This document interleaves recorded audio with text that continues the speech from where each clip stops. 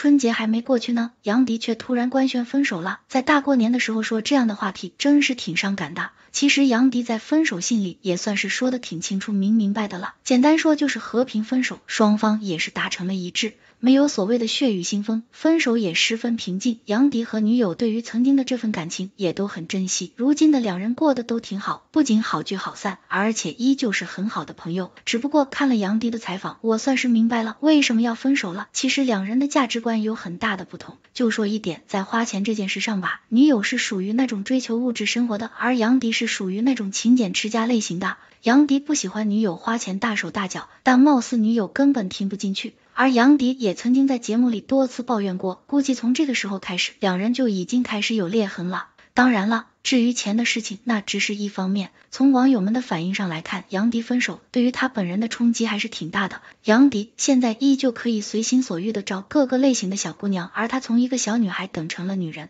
不说生育，但他在择偶上就受到了很大限制。看到楼上有说，难道男的青春就不是青春吗？男人40岁还能找20岁的，女人呢？40岁有几个去找20岁的小伙子？男女的岁月怎能同等价值？无论是哪方错，始终都是女孩失去了最有价值的光阴。为女孩惋惜，就单等这渣这么久，女孩肯定是想步入殿堂的，否则何必等待如此之久？只是她错了，从希望变成了失望，最终还是心灰意冷，看清了这个男人，选择了离开。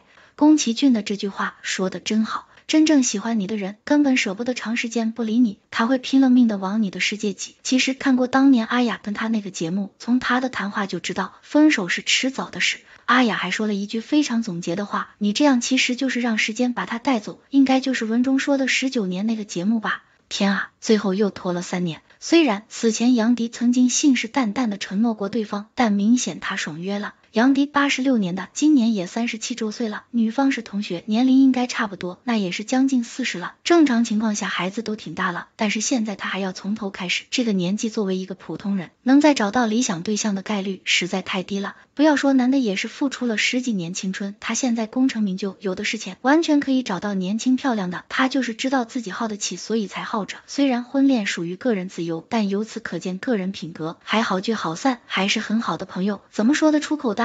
也许有一些人会觉得谈了多少年，像终于甩掉了包袱一样重获自由，终于有再选择的权利。只可惜他没有意识到自己已经失去了最宝贵的东西。每个人最纯粹的感情只有一次，以后都不会再有。青梅竹马，两小无猜，一起经历那么多事，构筑了那么多回忆。也许功成名就送上门的很多，但我想说，能一起享受的人多，能一起吃苦的太少了。我不羡慕那些成名以后物质条件好起来又找一个，然后天天晒幸福的，这种太容易了。我羡慕那些一起经历风雨，最后还牵着彼此的手走到最后的人。爱是一种信念，不是激情。30多岁的素人再去重新择偶，人生要颠覆固有的生活，再去重新选择，大概很难走出去吧。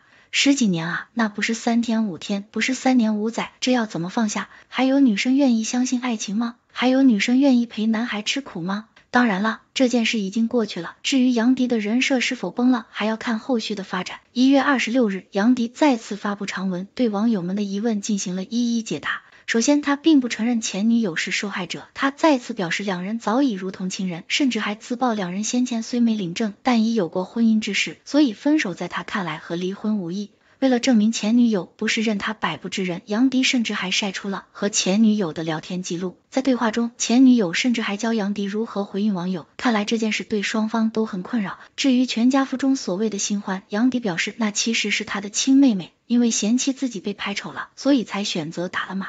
而杨迪这次回应也放出了全家福原图，看得出来杨迪妹妹继承了父亲的高颜值，和母亲反而不是太像。由于全家福是杨迪妈妈张嘉丽晒出来的，所以有不少不明真相的网友在杨迪妈妈的社交账号对其进行了各种网暴。杨迪在评论区还不忘澄清妈妈不是恶婆婆，他表示妈妈从来都是最支持我们的那一个。在长文发出后，杨迪还特意晒出了和前女友的聊天截图，并表示就是有和平分手，就是有各自安好。从其前女友的回应中也能看出，杨迪发的这些话也是他的心里话，而他的那句大家一生不会分开，换种方式存在，直接引得杨迪泪目。因为见惯了娱乐圈太多的法制咖和负心之人，所以网友们起初对杨迪分手持反感态度也是能理解的。杨迪这次的事也提醒了大家一个道理，那就是不要以最坏的恶意来揣测任何人，即便是鱼龙混杂的娱乐圈，也还是有好人存在的。有件事不可否认，今年36岁的杨迪已经错过了结婚黄金期，再加上这次的事闹得过于沸沸扬扬，大概率会影响到杨迪找对象，再加上有杨迪前女友的存在，相信即便有喜欢杨迪的圈内女星，也会因此对其望而却步。